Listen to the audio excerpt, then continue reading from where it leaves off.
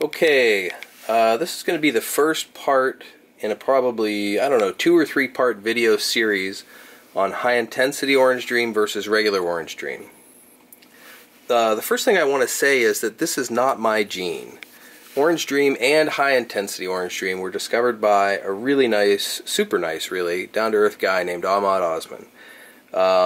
I spend way too much money with Oz because his animals are great, and I love the gene. I love working with it. So for more information, you can see his website, his Facebook page. There are some blogs. There was a podcast. Snakes and the Fat Man did something with him. So you can check all that out for even more information. So now, I guess from there, let's get to this. Let's get to what I really want to do.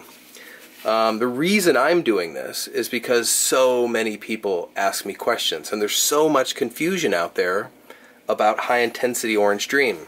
Is it its own thing? What makes it different? How can you tell the difference? So that's why I wanted to talk about this, and I guess I'm gonna go right into it now with these two. The first thing you want to notice is that it pops. Both of these animals are Pastel, Enchi, Orange Dream.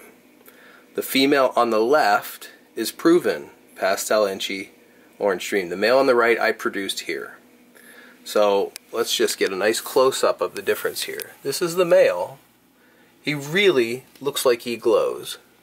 And this is the female.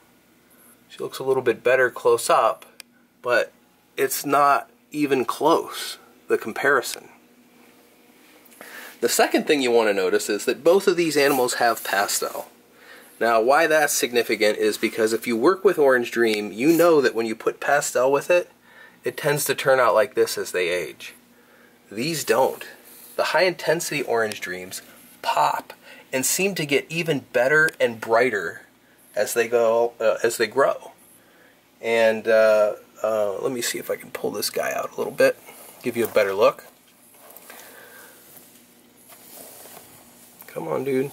This is a breeder that I held back and sold a male with, actually, a male high intensity with even more genes than he has. But he's just so remarkable, I had to keep him.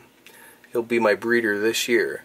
So he won't stick his head out. I mean, I guess you can see it a little bit there, the pastel head stamp. But you can see just how amazing he is. And probably, I guess, for this video, the last thing I'll say is, if I didn't know better, I would swear this animal has yellow belly. Look at all the flames on the sides of this guy. You can see the blushing in the pastel, which is kind of typical, and the head stamp, which is kind of typical. But there's so much color in there and such big flames, you'd be sure to think that he had yellow belly. But he doesn't. And you can see the difference now with this female. See if I can unravel her a little bit. You don't see the same flames on the side.